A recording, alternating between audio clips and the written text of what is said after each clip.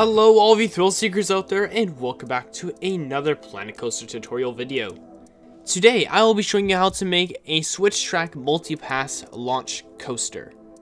Some of you guys may have seen one of my recent videos called Passage, where in the video you actually have the car approaching the launch, pausing, going backwards, going forwards, and then completing the layouts, only to be at the end facing a drop track. That video is completely done using video editing, because as you can see, it just goes back to the station. What I did is I did multiple clips pieced together to be nearly seamless, so that way it feels like the ride is actually functioning. I will have a behind the scenes video sometime soon if you guys would like to know more about how I made this creation work.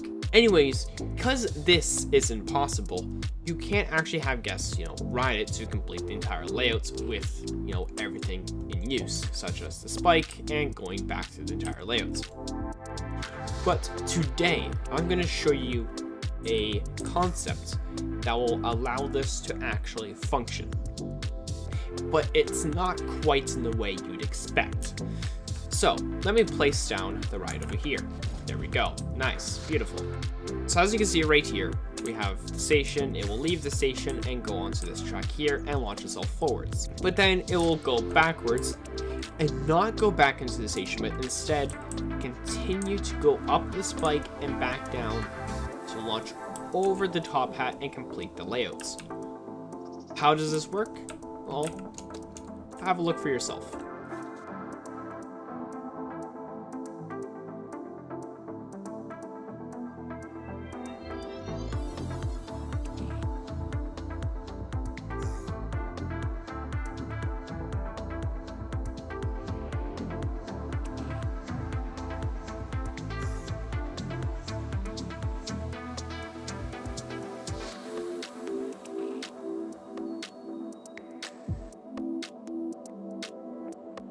And just like that, it completes the layout.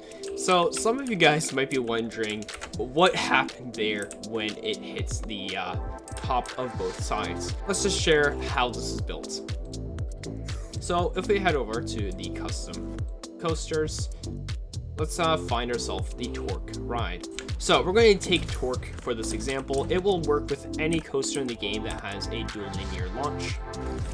What we're going to do is just simply create a little pre-section or pre-launch section just to get some momentum from the train. Right here on this line is where we're going to be making our launch section. Okay, we created a pre-section right here that will give it just enough momentum just to make it over here.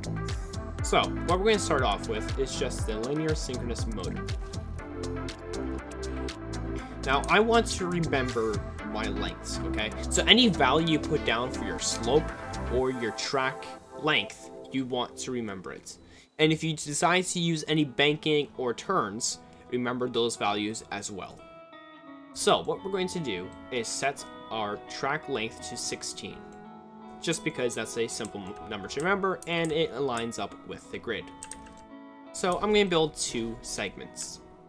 After that, well, the number of segments you build doesn't really matter. I'm just showing you the same design I made over here, or roughly the same. Alright, so after you made your launch segment right here, we're going to go at 12 meters, just to make things a bit simple. And we're going to go 22, 45, and then we're going to cut it by half to 6, and go 1 degree each time right here. Okay? Now this is where the trick happens. We're going to delete this middle segment right here that we just made. We're going to go off of this side and then connect it there. Some of you guys may be wondering what just happened right here, because as you can see at the right end, it doesn't really quite look right. If I were to hit undo, you can see there's the textures, you redo, now it's gone. So what's happening right here is that when you build a segment that connects to the end of the track and hit build, it will complete it, right? But the same thing actually happens when you build it on the opposite end. So if I was to move this to the side, you can see it is auto-completed together. It's just completed itself in the wrong direction. And what happens is when the train goes over this, as you can see right here, the train will go forwards, and it will flip itself backwards, not on the same track, but on the track you're now building on. So this is where we're going to be building our next launch segment. So we're going to try to hit the continue building button the best we can. There we go. And we're going to go back on this track segment. Remember how I said keep in mind of your values? Well, this is why. But instead of building right here, just to make our lives easier, we're going to set up our launch speed now for the first section. Okay. So let's watch the train go by. So it goes onto that piece of track. We need to slow it down a bit, because it doesn't feel like it's stalling right there. 66 works. Alright, so now that we have our first launch set up, we're going to continue building on this path. So we're going to go back onto the track we were just on, go to our linear synchronous motor. We're going to go to 16 meters, just like we did before. Go to our standard track. Let's go with roughly 9 meters. That seems to be roughly where the switch would happen at. And let's go back at 16, twice on that. And we're going to do the exact same thing we did on the other spike. So just like before, we're going to delete our middle segment.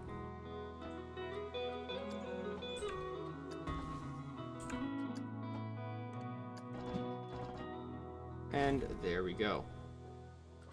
So now you just want to try your best at getting that continue building button. It takes a little while to try to hit.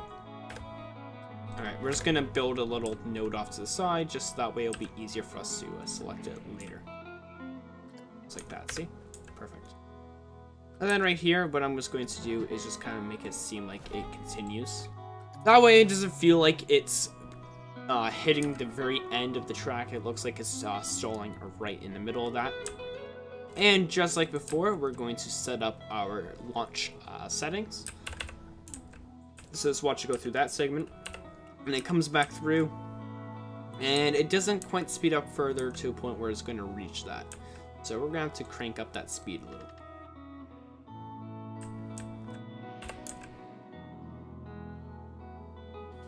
Perfect. Okay, so now that we have that done, what we're going to do is continue building on this path over here.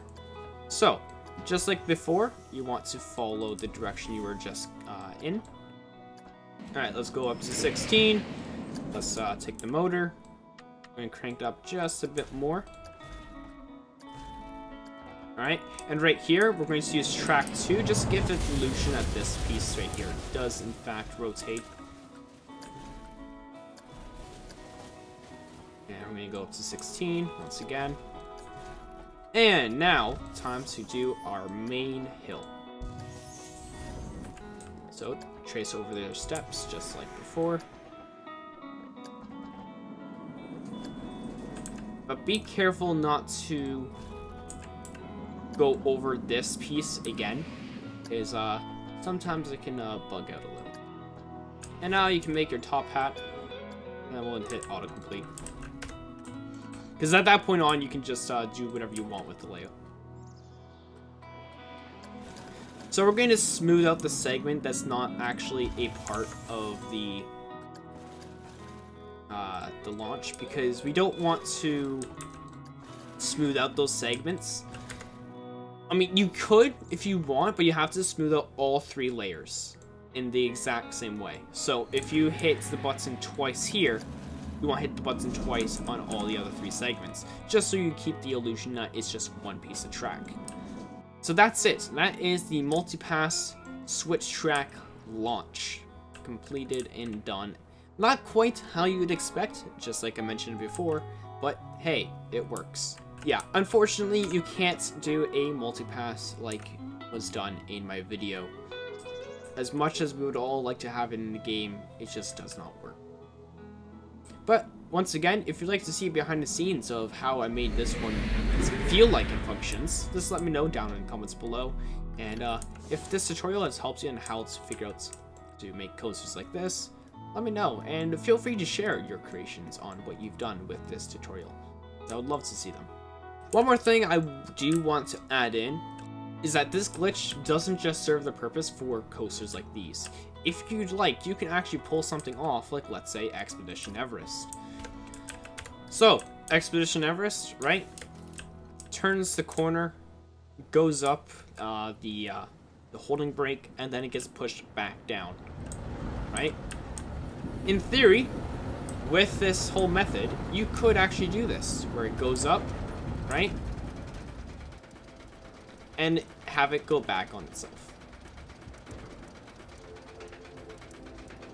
It does look pretty weird when you see it go through, but hey, it works.